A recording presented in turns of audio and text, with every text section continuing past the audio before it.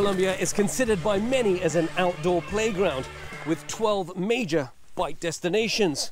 The mountain bike trails of Squamish, the North Shore and Whistler now have a new contender right here in the Fraser Valley.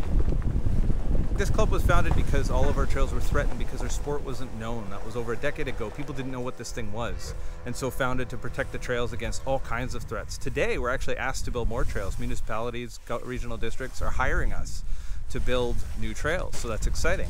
But we're also learning that the consequences of building without permission. We have a lot of that in our history, and we're working towards a future where we ask first and find out the answer before taking action. How long is this trail that you're going to be maintaining today? It's about a mile. Wow. Mile and a half maybe. And how long have you been riding for yourself? Oh, 25 years or so. I work on the trails 2 or 3 days a week. I enjoy riding the trails, and they're a lot more fun to ride when they're in good shape. So I like to do my part to help out with that. This is 4-stroke. The Lower Mainland is often considered as Rain-Couver, and you can tell why. It's coming down a bit now. These volunteers head out, rain or shine. Up here, we signed an agreement with the Ministry of Forestry, and we actually carry liability insurance. Every member, almost $10 of that membership goes to insurance policy.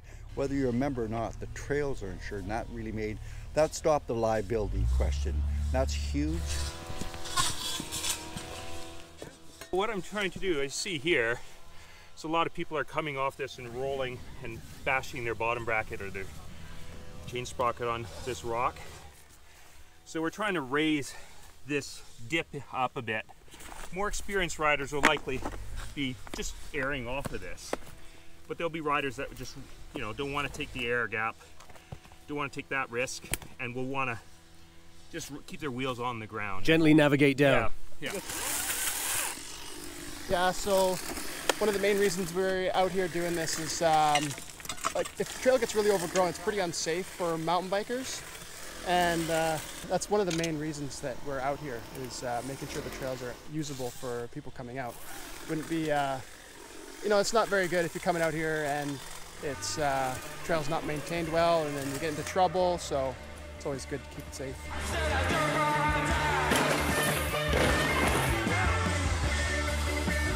Started riding on my own, and then friends and my kids have all kind of followed me a little bit, and they all ride as a result. So yeah, no, it's free, it's cheap, it's easy. It's you just got to commit to it once a week at least, right? What are your thoughts on this volunteer group going out? Oh, it's good, right? Because somebody's busting their backside so that you can go have a good time, and you don't know who they are, you don't know who to thank, but somebody's doing it, right?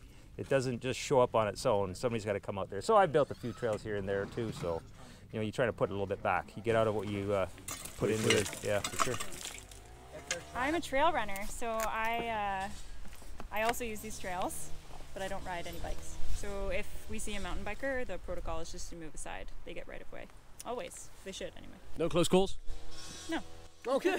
Not yet. So as long as you're respectful and safe. Yeah, exactly. How often are you coming up here? Once a week. As much as you can, Yeah. basically. Oh yeah. And how how that's long? just this spot, right? And then 3 miles that way once a week. 5 miles that way in Mission, Maple Ridge, once a week. Try to get them all. Tips for people that are starting out, trying to get into this sport, what would you say? Find a local. Yeah. Find a bike shop. They can direct you to the right trail, because you're just going to get hurt learning on this, right? Safety first. Yeah, oh, totally.